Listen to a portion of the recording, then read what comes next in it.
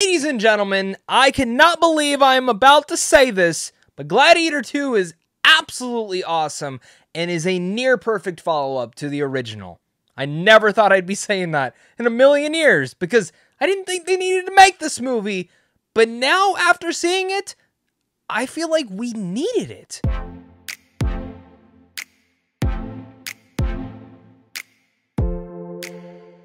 What's going on, buddy? Welcome back to a brand new movie review. Today I'm going to be discussing Gladiator 2. Now, of course, this is directed by Ridley Scott, who comes back to follow up his best film ever, his masterpiece. Gladiator, for me, is just an all-timer, a classic film that I love going back to, and is the biggest reason why for a long time I never thought we needed a Gladiator 2. But okay, fine, you want to do it, that's cool. Don't have Ridley Scott direct it. Have some fresh talent come in here. And I know that might be blasphemy for some of you, but have people not seen a lot of the films that Ridley Scott has made over the last couple of years? Because Napoleon sucked. Like, straight up. House of Gucci sucked. Last Duel was pretty good. I actually really liked The Last Duel, but he didn't write that. He just directed it. And then, like, the list can go on and on from there. The Counselor wasn't great, and he just has this big laundry list of films that just seem to disappoint. He has some others that are fantastic, of course, but I've said multiple times on this channel how I found that he was overrated, and I feel like this film actually kind of made me a believer in him again, specifically from a directing standpoint and what he was absolutely able to elevate in here. And it's funny because my only issue with the film has nothing to do with him as a director.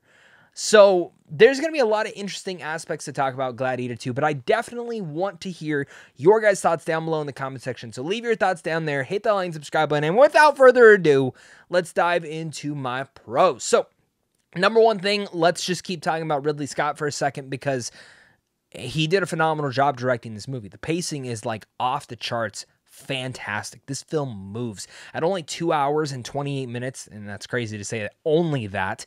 It is probably the fastest moving Ridley Scott movie in like the last decade.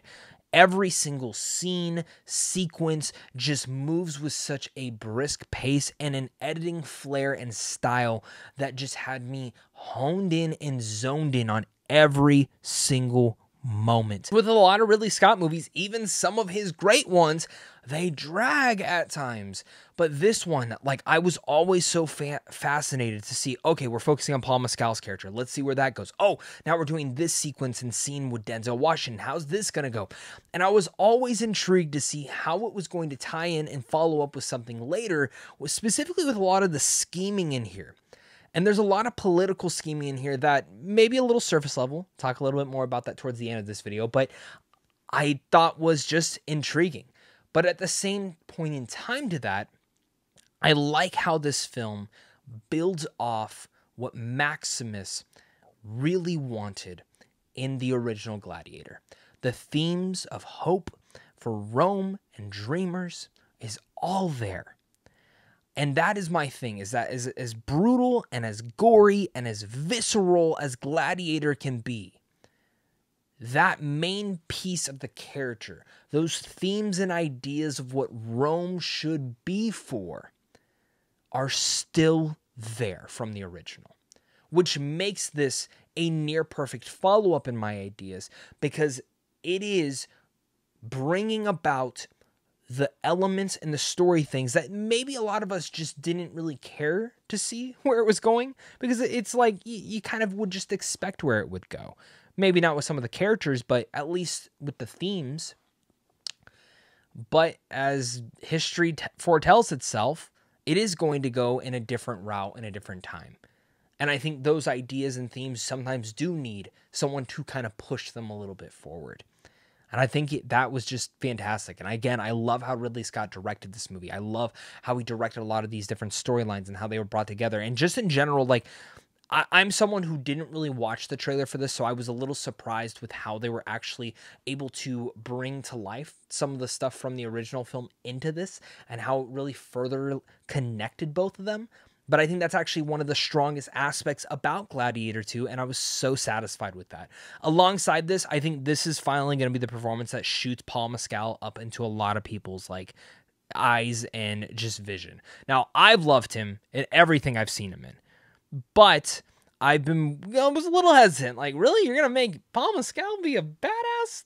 Okay, let's see how that goes. And holy shit, he embodies Russell Crowe's, like, charisma. Like, you would believe that Paul Mescal is playing Lucius. Like, this is Lucius, and this feels like he would have grown up to be this person. And again, Paul has a lot of these little tidbits that remind me of Russell Crowe's performance from the original one as Maximus. So again, very impressed with that. I think Paul is phenomenal in this.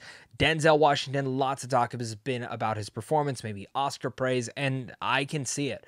I think this is like Denzel Washington's like return to his Training Day era. And that's not to say that like, oh, Training Day is my favorite performance of his. It's one of my favorite performances, but that scheming, devilish, kind of douchebag role that I just feel like Denzel's so good at playing, but like the best part of that he's played is in Training Day, and I think this is just up the ante, and he is having a ball with it. As well, Connie Nielsen, I was very hesitant but excited to see how they were going to bring her back into this. And I think she was actually kind of the heart of the story. And I think now looking back at the original one, she was kind of also the heart of that one too. Pedro Pascal, phenomenal. A role that could have easily become very surface level with some of the writing. He adds so much meat and emotion to, and his like one little monologue that I just passionately loved. And I was so for it. As Joseph Quinn and Fred Hechinger, who play the emperors of this, they're a lot of fun. Maybe a little bit too kooky for my taste, but I had a blast with them. You go to a Gladiator movie, there is one thing. Yes, you want that good story. You want those good performances, but you want fights. You want badass. You want awesomeness. And you get that. The sequences of action in here are stellar. The opening war sequence is fantastic. I think Ridley Scott did a fantastic job with that.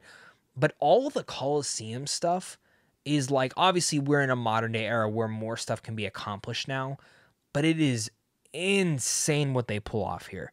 And every single time I was on the edge of my seat, no matter how small and simple the fight was or how big and grandiose it was amazing. And I think a lot of people are going to be satisfied with those.